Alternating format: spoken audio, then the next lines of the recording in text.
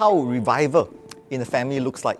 I think for me, I like to see the families in church being involved in the Great Commission.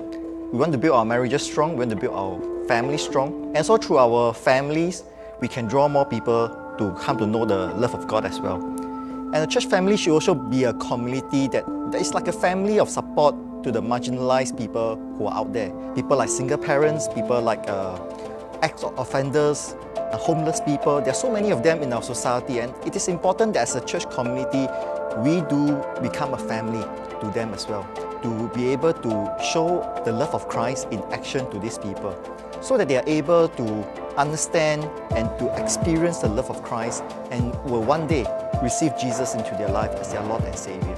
So yeah, this is my hope and my vision for the families in our church and for the church family itself.